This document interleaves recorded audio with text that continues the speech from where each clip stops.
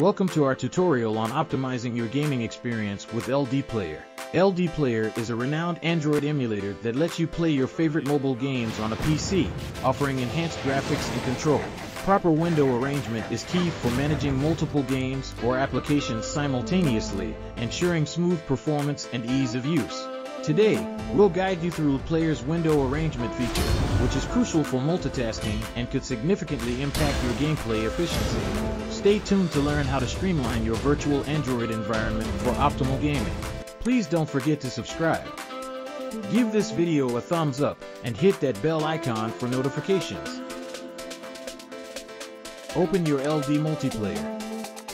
On the bottom left, you will see an optimization. Here, you'll find a slider to adjust the frames per second, FPS, which influences the performance of each instance. Lowering the FPS can enable you to run more instances simultaneously, whereas a higher FPS setting may provide a smoother experience but limit the number of simultaneous instances. For more instances, lower the FPS.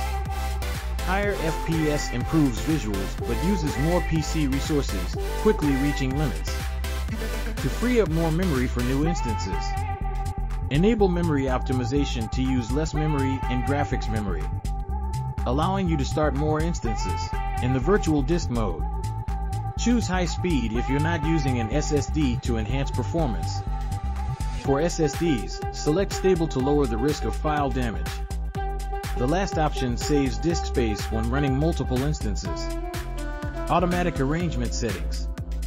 Preferences for how multiple windows are arranged on the screen, either in a grid or diagonally, including auto-resizing and restrictions on window placement.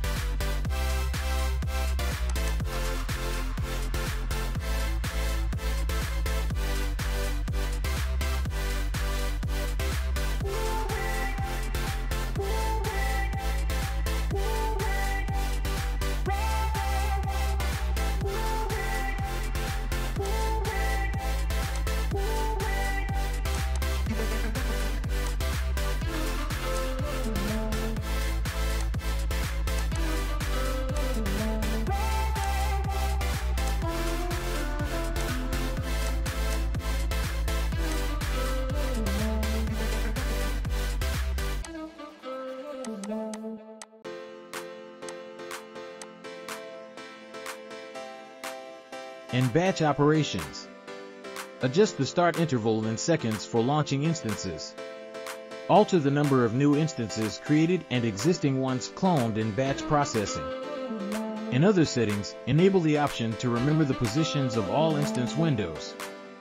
For instance, if you want Ldplayer to open in the upper left corner of your screen, move it there and select this option. Ldplayer will then open in the same position next time. Please don't forget to subscribe. Give this video a thumbs up and hit that bell icon for notifications.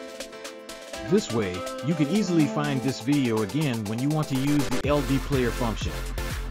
That wraps up our quick tutorial for today.